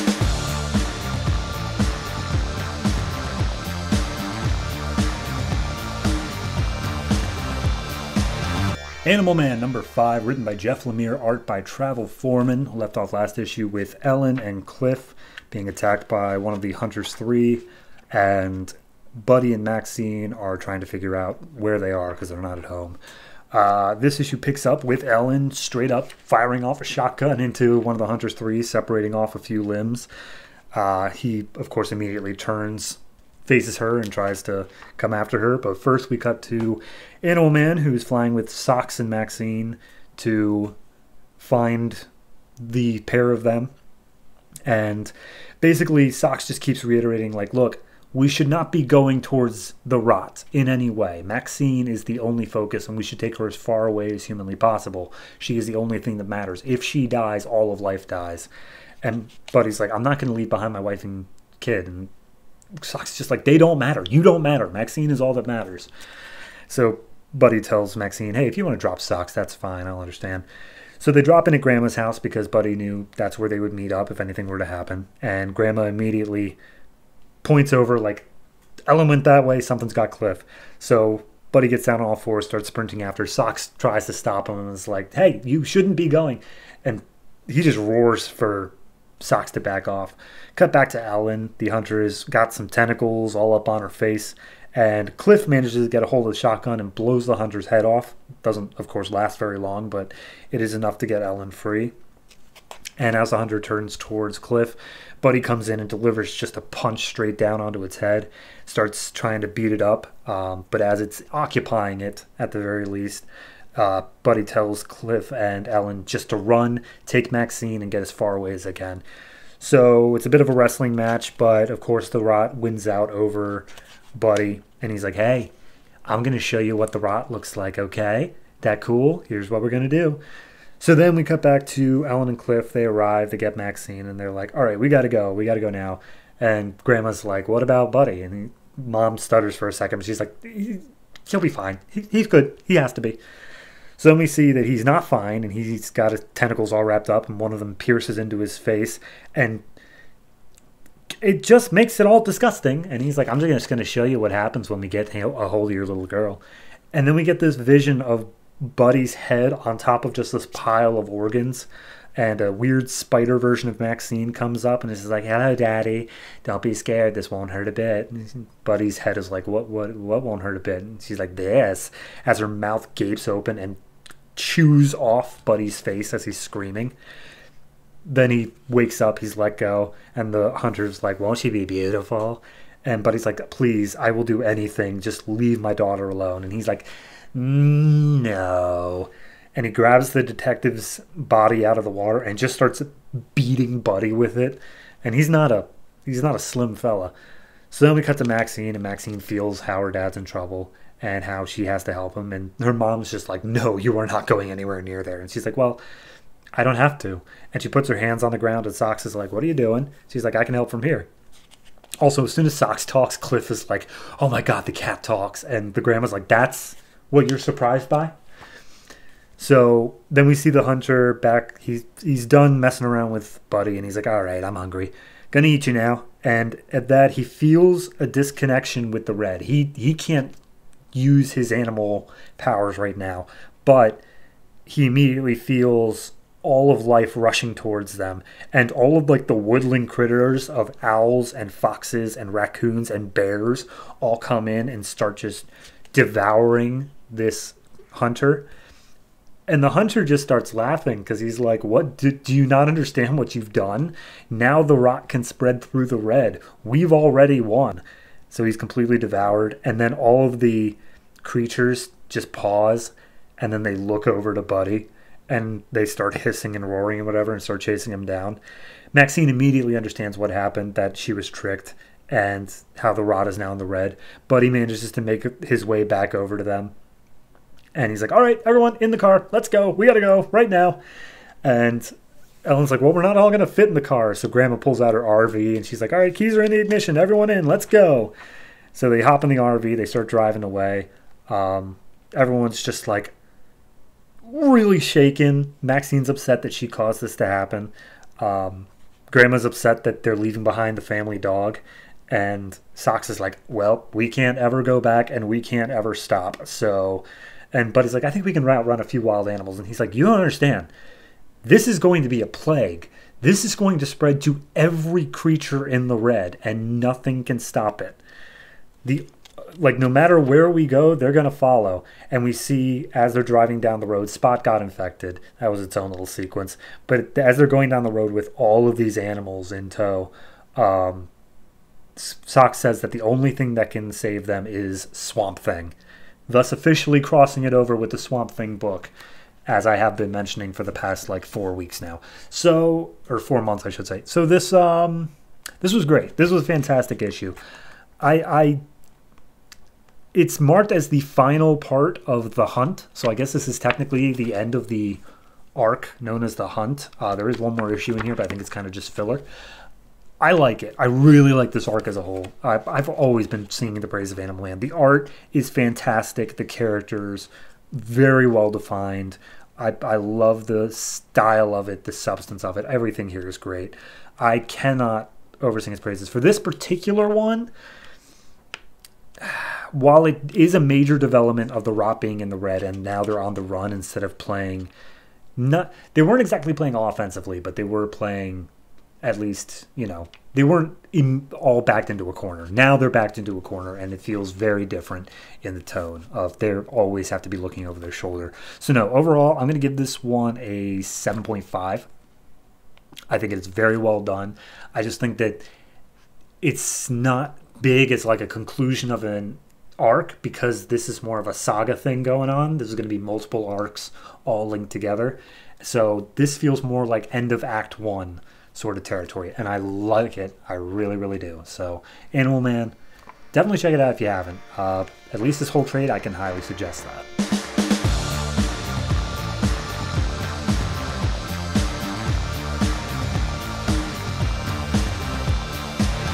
Swamp Thing number 5, written by Scott Snyder, art by Yanick, Paquette. We left off last issue with Abby and Alec making their way, trying to track down the younger brother of Abby, who I'm blanking on the name of, and not realizing they were heading into the home of the largest meat processing plant, after explicitly saying we're avoiding all places where there is death.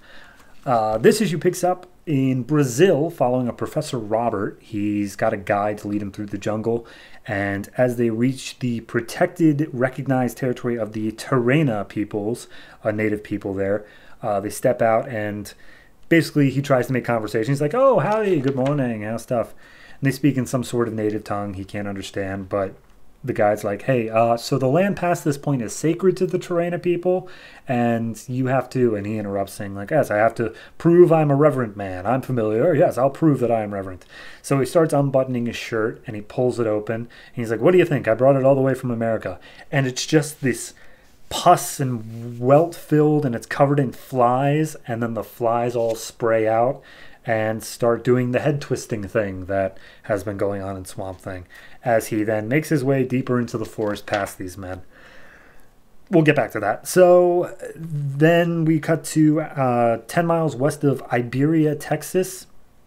They're robbing a convenience store, just picking up some shellshones and some food for the trip, and they're just talking. Most of this issue is just them talking, and Alex says like, "Look, I've been feeling the green getting weaker," and Abby's like, "I feel the rot getting stronger," and this is kind of a thing, as Alec hands Abby a can of peaches, saying like, "I remember you saying these were your favorite," and Abby's like, "Oh, I told him, I didn't tell you."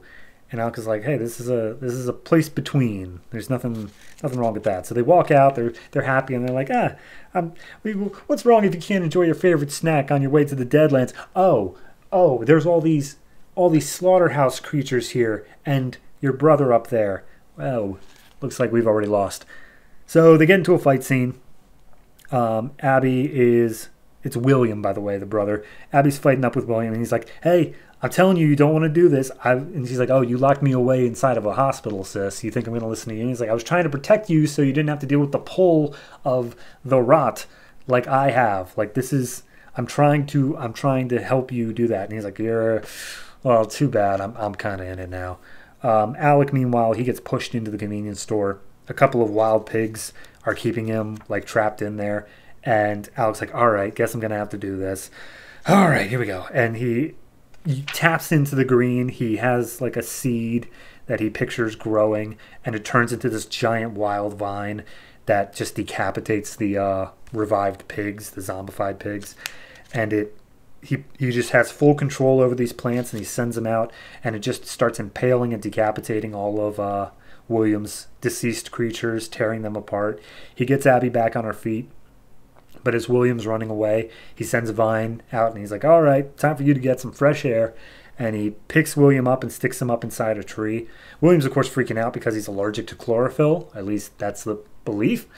And he's like, oh, no, no, I'll die up here. And he's like, you're going to be fine. So they take a second to recover. Abby's like, oh, I just got a little scratch. It's nothing. And Alec offers to bandage her up. She's like, I'm a nurse too. Like, you don't have to do this. And he's like, oh, I don't mind. And then they just talk some more about Alec's history and how, like, he always knew that the green was there for him. There was one time when, like, his friends dared him to spray paint something on the edge of this cliff face, but he just grabbed a vine, wrapped it around him, and he knew the vine wasn't going to snap because the green was always there to protect him. And he used to have dreams of the green, and in the dreams there was a boy made of leaves and a girl made of bones, and it's like the dreams were screaming at him, hey, do not go near the girl made of bones. But he doesn't care. So in this moment, they share a kiss, and you see the Swamp Thing and a skeleton hugging above them in the panel. And in that moment, they messed it all up, because immediately Swamp Thing, his eyes start looking weird, and William starts laughing, and he's like, you idiots, you've done it, ha ha ha. And then we cut back to Brazil, and we see that Professor Roberts and his rot-filled minions have made their way to the Parliament of Trees, aka the source of Swamp Thing, and he's ready to burn it to the ground. He's got fire in hand, and he's like, ha ha, the rot has won, da da da. So this, in parallel with Animal Man this week, which I am going to start talking about the two as a pair now because they are pretty much entwined. This is like the end of Act 1 for both of them. The rot in both books has won, and this book I feel like doesn't quite hit that same level of like, aha, the rot is victorious, because it seems that Alec is only just coming into his power. But I do like how this one handles it, because it's something that puts a timer on Alec. It's not just him always looking over his shoulder. This is something that's happening on the other side of the world. He has no control over, but it's something that, like, he's going to have to make a choice regarding his powers right now. So I really like that, and that's probably what we're going to get to next issue, if I'm honest. Overall, I think this arc has been very enjoyable. I'm very much liking, because it's got this strange sort of romance subplot going on, where despite the fact that things are going so awfully, there's still these two people who are inexplicably drawn together, and I really like that in this story. So overall, I'm going to give this one a 7.5. I think it's very well done. The art's done well. The Professor Roberts thing was decently well set up. We knew that Seth was moving across the world and different people were possessed. So this was well set up. I feel like William might have been taken care of a little bit too quickly here, but if that's ever going to be like the extent of his power, then I'm okay with that. I'm okay with them just taking this out of the equation right now, and now they have to deal with other stuff. But overall, 7.5, it's very well done. Check out this and Animal Man if you have not been.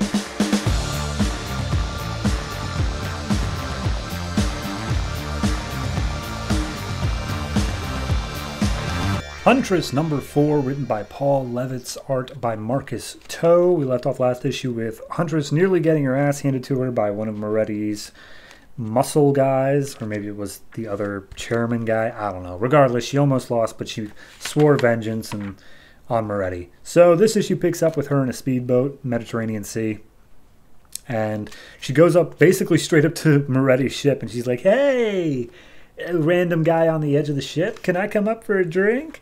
And the guy who's just a henchman is just like, "Oh, but if you come by the convent tonight, I'll go ahead and get you something there." And she's like, "Oh, okay, I guess that's fine, bye." She's like, "All right, well, I know they're going to be tonight, so that's cool." She goes back into the Marino Harbor area, and she's talking to her reporter friends, who basically are just like, are you sure you want to be doing this? Like, it's a very quiet town, and there are now armed guards everywhere because of Moretti and also, I guess, the chairman coming into town. And Huntress is like, I mean, Pompey, that last issue, not as easy to isolate him. But this time, he's got a false sense of security because of his guards. So I'm thinking we're going to be fine. So it cuts to later that night. She basically scales her way up the building. She has one of her reporter friends play distraction by running up to the ambassador, being like, "Oh, is there any word on the chairman getting asylum here in Italy?" And he's like, "Oh, no comment, blah blah blah," and just running distraction. And we see the inside conversation between Moretti and the one brother who came from Kufra. And basically, they just actively are like, here's all the reasons that we're horrible scumbags and why we're going to be doing terrible things to everybody, especially the women. And so Huntress is underneath like, all right, well, that sucks. Anyway, she puts a microphone on the edge of the balcony and then starts scaling her way down. But then as she's scaling down, the guards all see her. So they start firing at her. She does some acrobatics, takes out one or two of them, but then just grapples away. She's like, it's a good thing about one of these tightly knit towns. There's always a balcony you can latch onto. So she just flies up and gets away. Then we cut to the chairman, who I guess, again, is fleeing his own country looking for asylum. We see him talking to his son, one of the other brothers. And he's like, all right, well, listen to your brother. When he gets back, I'm going to be in Italy living up the good life. And always remember the power of love or something. I don't know, bye. And so he hops on the ship. Then we cut to Huntress, in her civilian gear. She's talking to the reporters. And, like, they know that she's definitely Huntress. But, like, they're still talking like they don't. Like, they're talking like she has secrets. So I don't understand the nature of them helping her.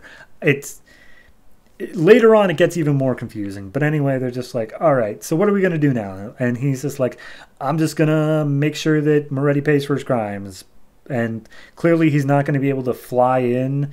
Like the chairman isn't going to be able to fly in to Italy because of the no-fly zone over Kufra. But that means he's taking a boat because everything in the series has been on boats.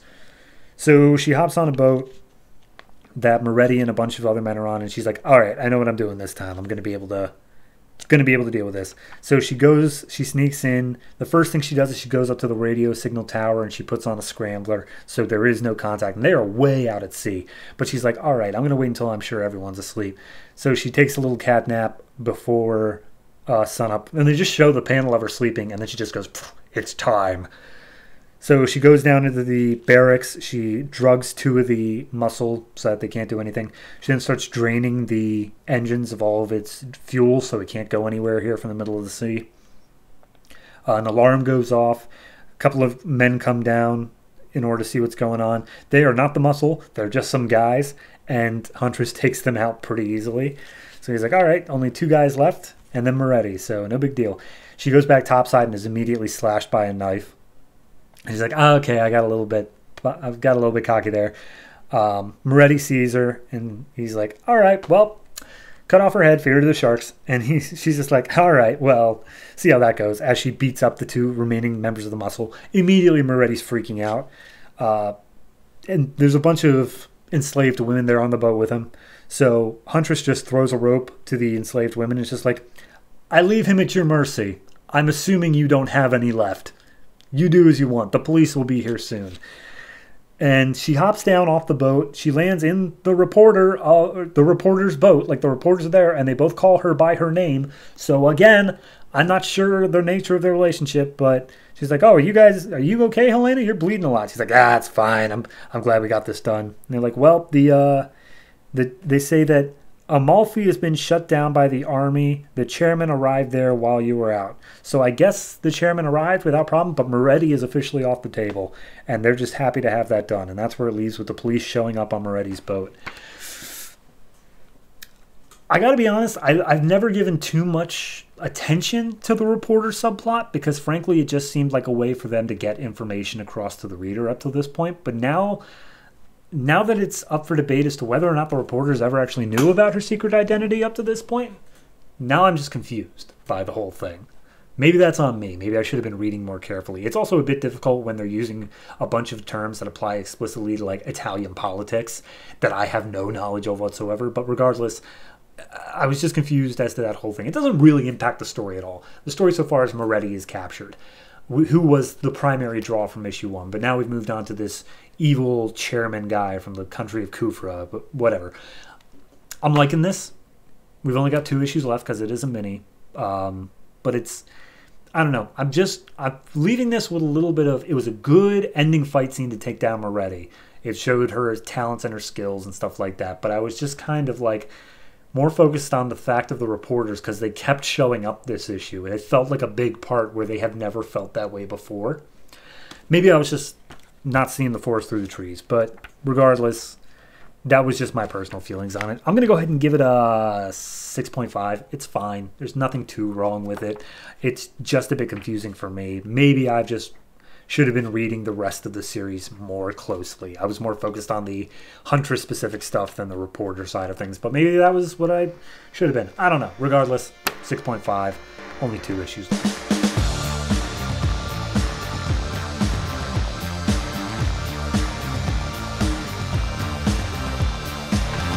Penguin, Pain and Prejudice number 4, written by Greg Hurwitz, art by Szymon Kudranski. We left off last issue with Penguin ordering a hit on some celebrity couple in order to steal a ring for his new girlfriend, and Batman found some evidence that can link some henchmen to the scene of the crime, so he has a lead. This issue picks up with those same henchmen. They're packing up all their money and getting out of town because they don't want to do another job for Penguin. They hear some noises outside the window. They go and take a look, and it's Batman.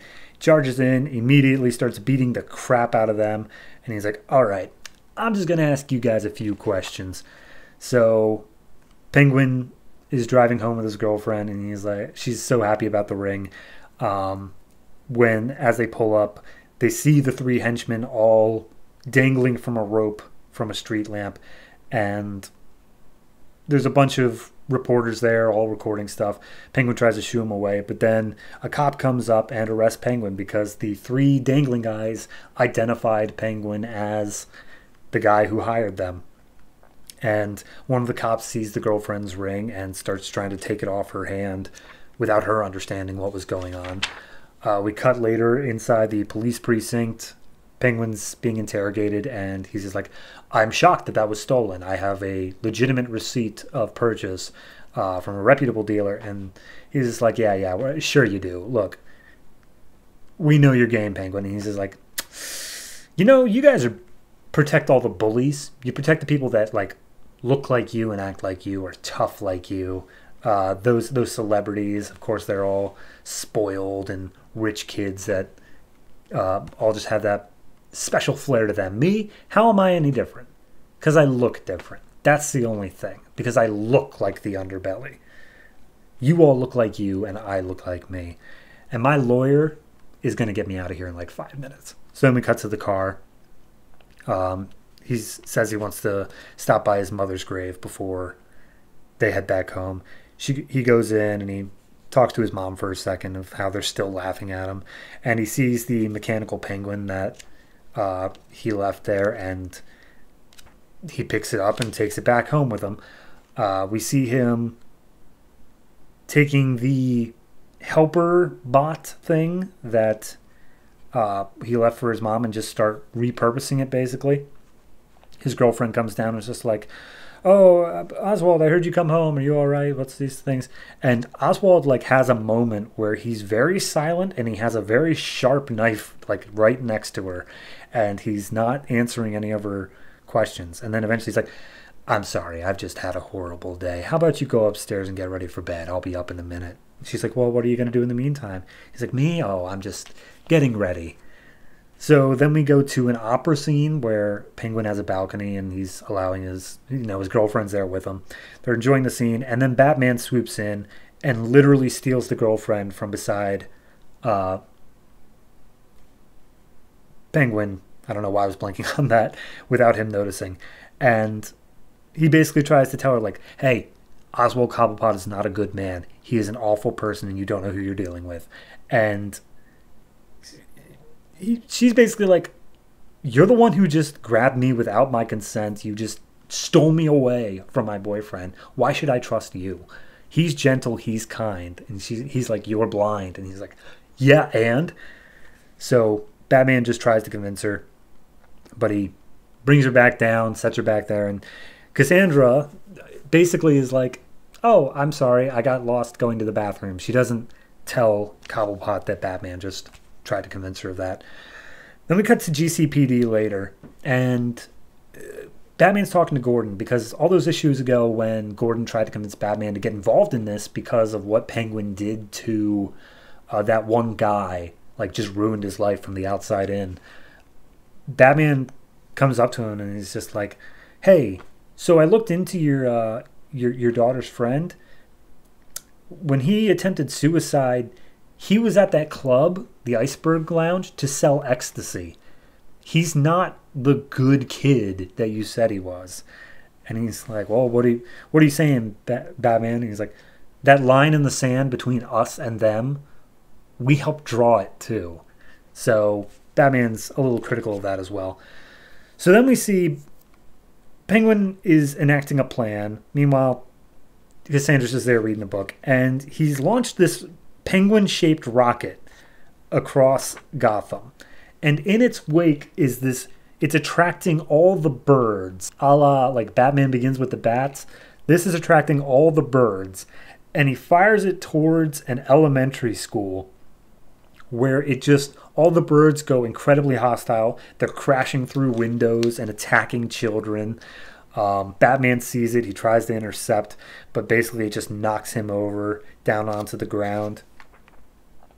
He tries to like punch its control system to damage it, but it spirals out because Penguin's controlling it, and Batman just lands with a thud on the ground as the rocket makes its escape. Or no, sorry, it does crash, but the birds all just fly away because it was the only thing that was controlling it. So Penguin's leaving that place with the bunch of rooms that he goes to. There's a panel with the Joker dressed as a panda entering. Again, I don't know why, but immediately the thugs around Penguin are knocked out. And Penguin just talks to the darkness for a second. He's like, all you have is a flying penguin with no traceable parts or fingerprints. Yeah, it does seem like something I would do. But you have rules being on the side of good, and you need actual proof I did it. So you better get some. And Batman just pops out and he's like, I will. And then we have a final scene where Penguin like turns the corner. He goes into one of the secret rooms, and in there is just this arsenal of at least 200 of those Penguin rockets ready to go at any moment. So yeah, that's where we leave off. Penguin has gone off the deep end here. He is ready to go for blood after just everybody. I'm loving this. It's doing a morality play as well of like, is Batman really in the right? Like, he just trusted Jim's word of who was good and who was bad, but then when he did his own research, he realized that the dude would probably be someone that Batman would beat up in most circumstances. So I'm loving this. It's a fantastic story. It looks beautiful. The art is fantastic. Very dark, very moody. I cannot overstate how surprised I am by this entire series. The weird, like, Rocket Penguin thing, it's getting a bit kooky, but it's still staying in a realm of, okay, there's a guy who dresses at bats. This is okay as well. So overall, I'm going to give this one a 7. I think it's very well done, and I would highly suggest checking it out so far. So far being, it's got 2 issues left, and I really hope it sticks the landing.